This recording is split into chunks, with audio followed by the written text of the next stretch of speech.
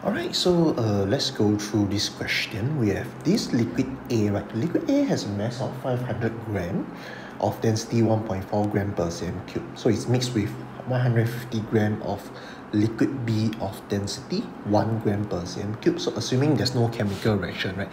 What is the total volume of the mixture?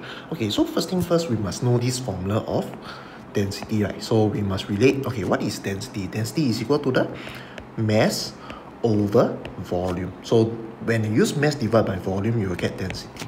So this one is the very crucial formula for us to determine how to do this question. Okay, so first thing first, I want to find the total volume, right? I want to find the total volume of liquid A first. Okay, so of course, if you look at liquid A, we are given, first thing first is our mass. Second is your density. So mass is on top, right? Density is at the bottom. So to calculate your volume of liquid A, you must use mass divided by density. So this is volume equal to mass divided by density. So mass is your 500, density is 1.4.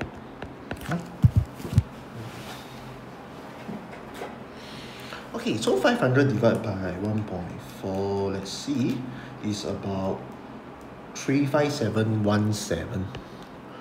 35717 cm cube. Okay, next will be your liquid B. So liquid B, same thing, right? We are given mass, we are given density.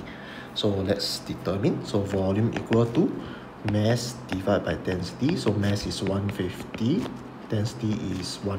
So this one is equal to 150 cm cube. Okay, so now we got the respective volume, right? We just add up to give you your total volume of mixture. So total volume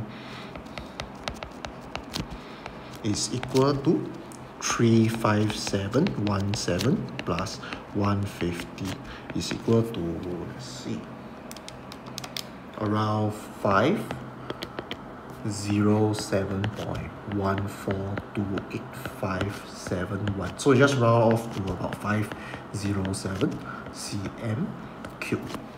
So that is for part A. Okay, part B, they want us to find the density of your total of your mixture, right? Okay, so first thing, you just need to get the total mass first, because I already have total volume.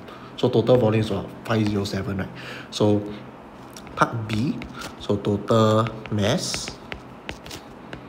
Okay, so before that, if you notice that the answer is 510, is because they round up. So 507, they round up to 510. So total mass is equal to around 500 plus 150. Right? So 500 plus 150. So it's roughly equal to 650 gram.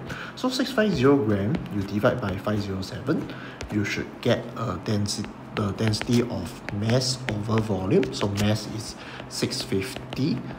Volume is 507. So let's see.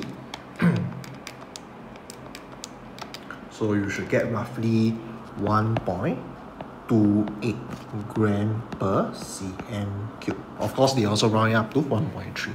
So that's how we do this type of question.